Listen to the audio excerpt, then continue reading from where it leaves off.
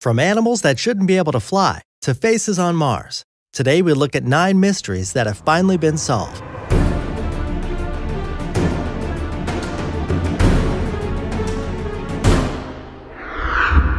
Number 9. Anastasia alive. The mystery involving the youngest daughter of the Russian Tsar Nicholas II made for such a good story that people have willed themselves to believe it despite it being debunked several times. As the story goes, when the rest of her family met their untimely ends during the Soviet Revolution at the hands of the Bolsheviks in 1918, little Anastasia somehow escaped. This tale originates from a con artist named Anna Anderson, who in the 1920s claimed that she was the daughter of the last king of Russia. Though none of the other surviving members of Anastasia's family supported her claim, there was just enough mystery that the whispers and rumors of her escape continued. The legend gained new legs when in 1991 the burial site of the family was found, but 2 of the Tsar's children, 1 boy and 1 girl, were apparently missing. Finally, in 2007, archaeologists found the remaining 2 bodies in a grave nearby, and the DNA of the girls' remains were an exact match to the royal family. Still, there are many people, including some historians, who remain unconvinced and most assuredly will continue to profit off books and television shows on the mystery of Grand Duchess Anastasia. Number 8. Richard III. For over half a century, historians were puzzled as to the details of England's monarch, King Richard III's demise. But what exactly happened was a mystery, as no one knew where he was buried. Some had theorized that he was captured and then executed, while some thought that he fell in battle. The truth would be uncovered in 2012, when a construction company that was tearing up a parking lot in Leicester, England, found his remains. Forensic scientists were able to prove that the end of his reign was a product of battle, as he had 11 distinct wound marks on his skeleton. They determined that he was either overwhelmed by several soldiers or fell after fighting a long bout of single combat. They also found that Shakespeare's depiction of him in the play Richard III wasn't completely accurate. Though he was a semi-hunchback who suffered from scoliosis, the rest of his body wasn't deformed, as was written. Number 7. Sailing stones. In Death Valley, there are a series of stones that have been making tracks in the sands of the racetrack playa for hundreds of years. Because of their mysterious traveling, the rocks and boulders are referred to as the sailing stones.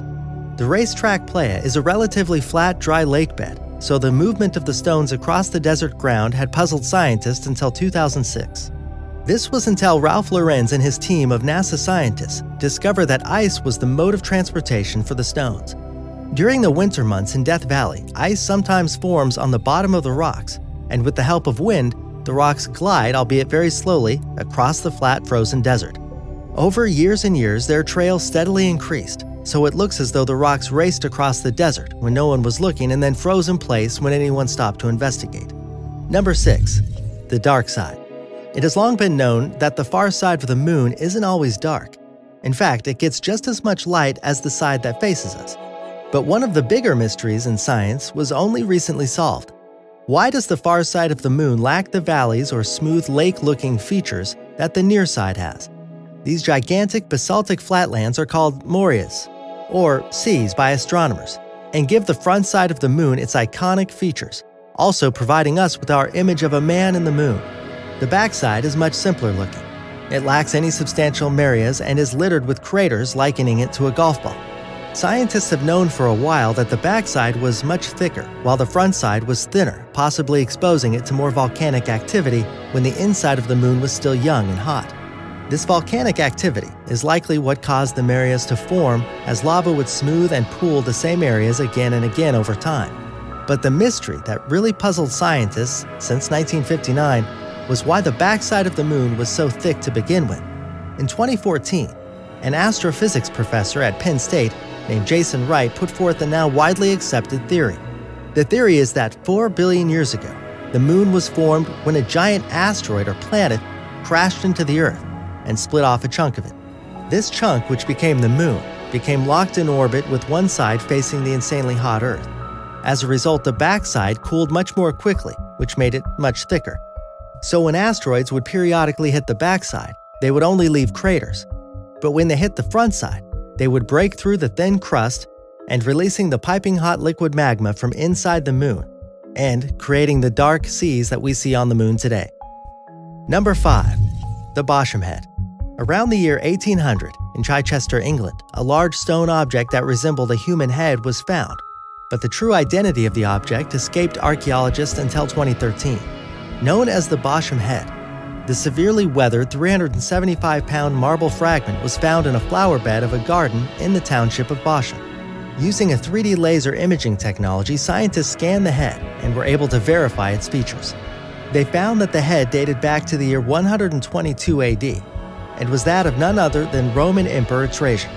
Though the rest of the statue hasn't been found, archaeologists and historians theorize that it was built by the Emperor Hadrian, who succeeded Trajan, in order to welcome ships into Chichester, which was then part of Roman Britannia.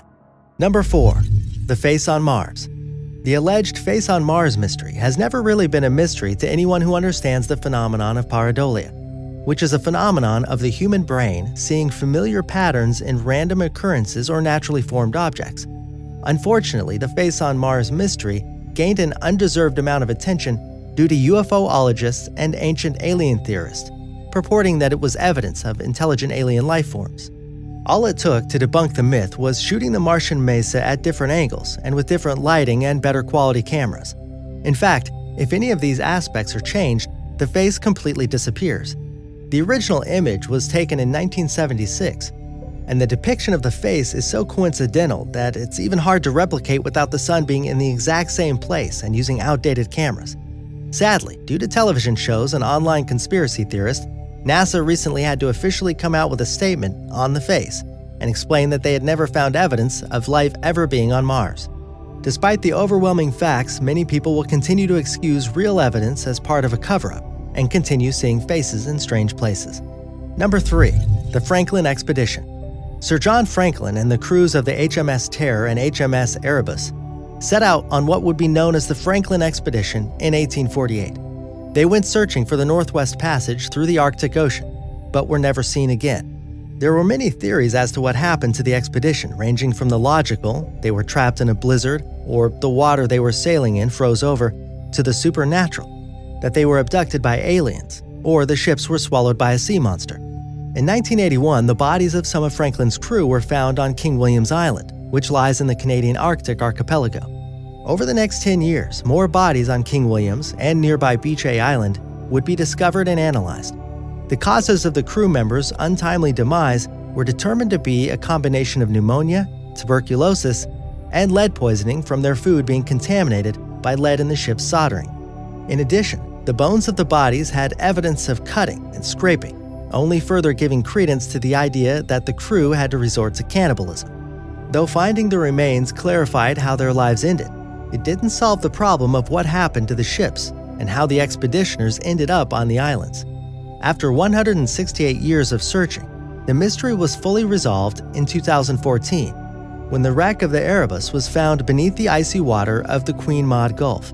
The wreck of the Terror was found 2 years later, and the combined finds allowed the missing pieces of the tragic tale to be filled in. In September of 1846, the ships became trapped in ice. The crew was forced to abandon them and try to trek through the icy terrain in hopes of reaching an outpost or town in the Canadian mainland. Sadly, none of the 129 men would make it out alive, succumbing to their ailments and the elements before ever getting within a few hundred miles of civilization. Number 2. The Bermuda Triangle. The Bermuda Triangle has long had a place in the works of science fiction and horror writers, so much so that people actually started believing that there was something actually going on there.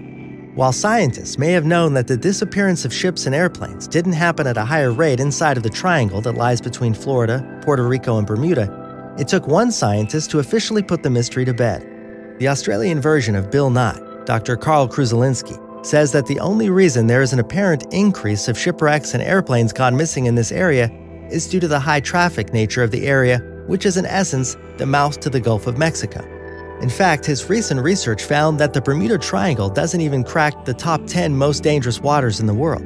If a person digs deeper into the alleged vanishings and disasters, they will find that almost any real incident had no supernatural origin, and the other tales are mostly embellishments or complete works of fiction.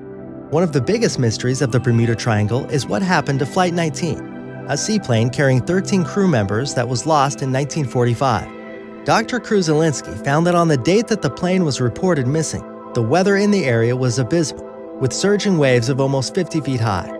In addition, the flight's pilot, Lieutenant Charles Taylor, had a history of getting lost and was noted as being hungover from excessive drinking the night before. The radio transcripts confirmed the human error factor in the plane's disappearance, as Lieutenant Taylor thought the plane's compass wasn't working correctly and even ignored the suggestions of his co-pilots, which would have put them back on track. The combination of human errors and weather is what most of the tragedies in the Bermuda Triangle can be attributed to. Number 1. Bumblebee versus gravity. The idea that the flight of the bumblebees defies logic was started in the 1930s by a French entomologist named Auguste Magnin, who surmised that bees shouldn't be able to fly. It took 75 years for the overlooked fact that makes this possible to come to light.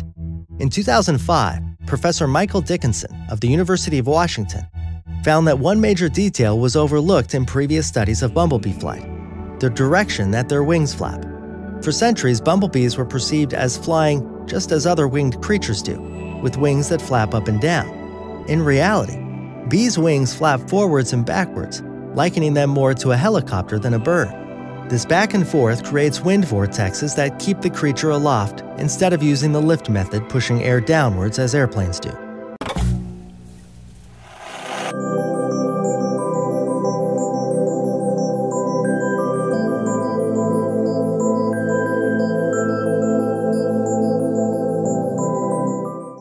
From animals that shouldn't be able to fly to faces on Mars, today we look at 9 mysteries that have finally been solved.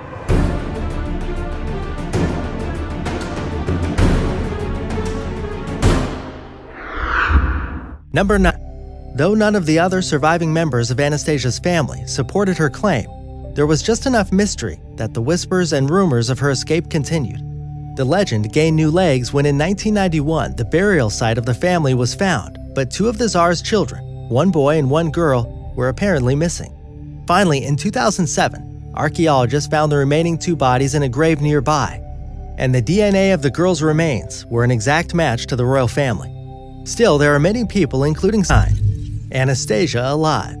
The mystery involving the youngest daughter of the Russian Tsar, Nicholas II, made for such a good story that people have willed themselves to believe it despite it being debunked several times. As the story goes, when the rest of her family met their untimely ends during the Soviet Revolution at the hands of the Bolsheviks in 1918, little Anastasia somehow escaped.